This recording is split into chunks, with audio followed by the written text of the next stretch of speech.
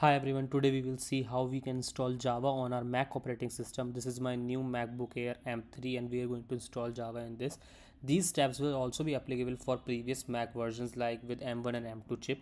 So let's start by downloading Java first. You can head over to your browser and simply type download Java. You can see we get these links. You have to click the link with this Oracle site. On clicking this link, we will be directed to the Java website.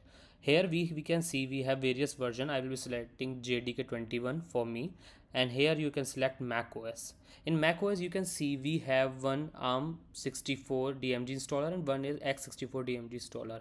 The x64 DMG installer are our previous Mac which have Intel chips in this. And the ARM64 DMG installer are for the Macs which have M1, M2 or M3 chips with them. So we are going to install this version only. So I will click on this and you can see download will be started. The download will be depending on the speed of your internet.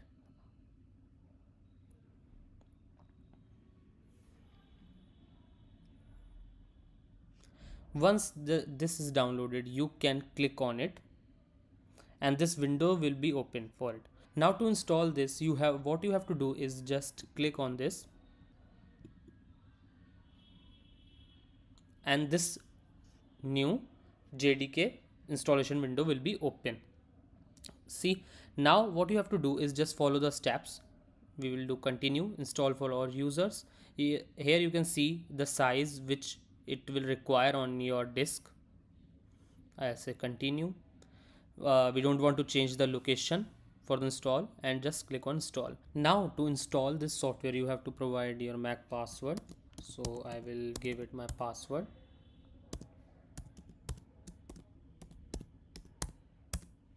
And see, now the software is installing. You have to wait for this and it will validate it. See, now the installation is successfully done.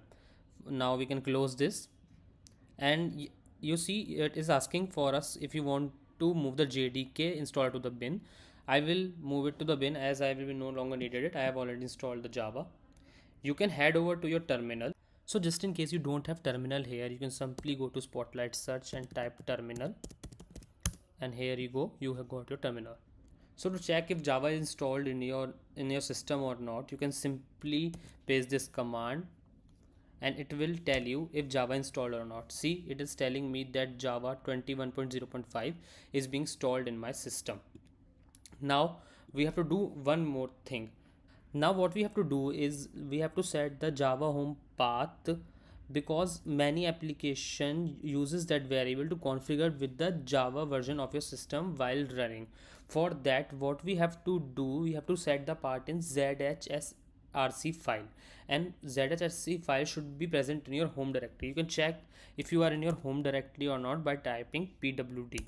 So see, I am in my home directory. This is my home directory, and for to check if zshrc file is created or not, you can simply type ls dash as al.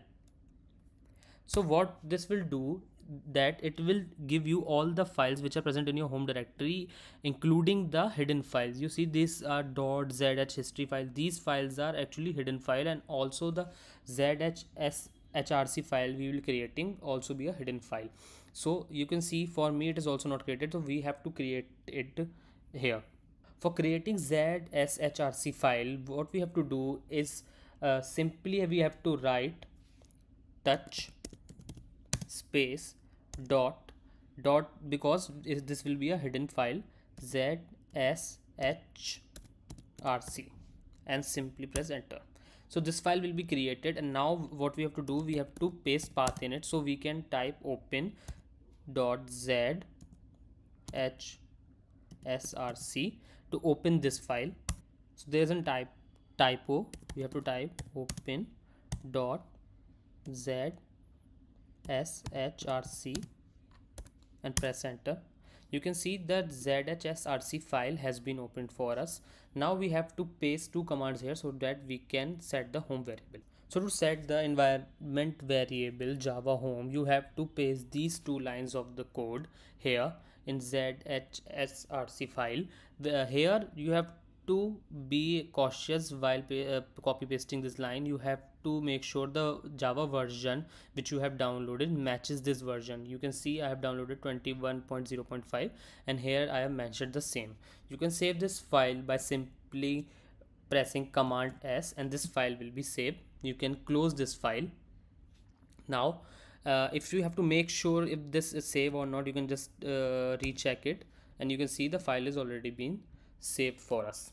Now what we have to do is we have to source this file. So source is source because we if we will source this file, then the system will know that these are the changes or environment variable which we have to consider. So I will source this file and see after sourcing what we can do. If we can check it if Java installed or not, simply you can check with this command echo java home and see it is giving me my path where my Java is being installed. So this is a very simple step to install Java in M1, M2 or M3 chip MacBook Air with silicon chips. If you have any issue, please comment down and I'll try to resolve it for you. And in the next video we will be going to install IntelliJ IDE and run some Java code to check if this is properly working or not. Thank you so much. Please consider subscribing if you like this video and please do leave a comment if you love this video. Thank you.